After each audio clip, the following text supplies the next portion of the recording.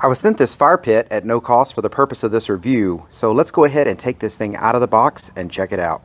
Alright, so in the box you're going to find this fire pit. It is basically a fire pit that breaks down small so you can put it back into a bag and pack it away.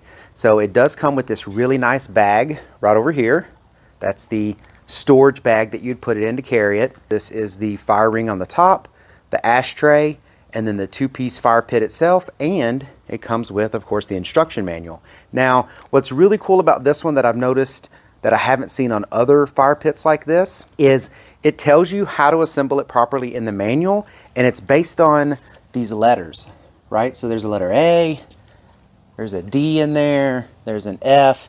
It tells you all the different parts, and it shows you exactly how this thing's supposed to be put together. Because sadly, I have seen, even in other videos explaining how to use a fire pit, where they've set it up incorrectly.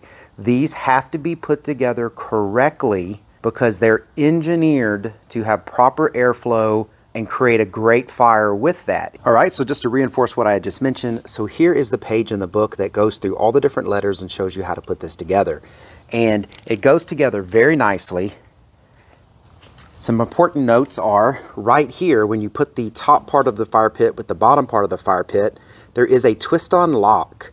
So be safe, do this right, twist it on, make sure it's in the right order, and lock it down. So now I've lifted it up, I tried to pick it up from the top piece here, and this is not coming apart. You have to twist it to unlock it to take it apart. It's got built-in legs that's going to keep it off the ground, yet they fold under to store much smaller. Without further ado, let's get some tinder in there and get this thing lit up.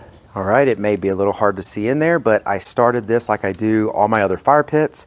I get some paper and I squish it up underneath the bottom, and then I poke it down underneath these little sticks that I start with tinder. This thing took off, no problem. The first thing I do is I let the fire take over, burn down all that tinder to make some ash down there, and then I'll start putting on logs. But so far, I'm extremely happy with how quickly this thing started up with just some cardboard paper that I put underneath that tinder.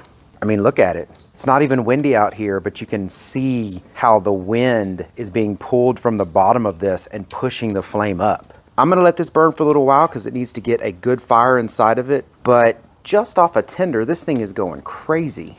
The lighting process was super easy. Okay, so I gotta be honest with you guys, I think I may have found my new favorite fire pit. The kindling burned, and it burned down really low. I let it burn most of all of the tinder that was in there. Then I went and started putting in pieces of firewood that I've got chopped up, and I cut some up small just for fire pits like this. As you can see inside of there, they're small chunks. But I was putting them in there, and as I was putting them in there, it was already starting to build a fire. Yeah, this is me putting the firewood in there and then me getting the camera, turn it on, and recording. Just in that amount of time, it built a fire up from basically a small fire with ash at the bottom to this. And it's hot. It's currently 43 degrees in my part of Texas. And I am outside next to this fire pit in flip-flops, shorts, and a t-shirt. So it definitely puts off a good amount of heat and super easy to start. I mean, it's already smokeless. So this is awesome. I mean, when you want to get into a fire pit and you want to get a fire started and get going quickly, this has done exactly that. And look at that. It's just got this awesome, super hot fire already going. I think I found my new favorite.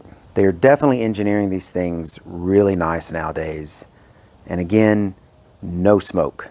This one is getting 2 very enthusiastic thumbs up from me. I love the fact that it lights quickly, it gets smokeless very quick, definitely puts off a really nice flame and a really nice amount of heat. All right, so I hope this review was helpful.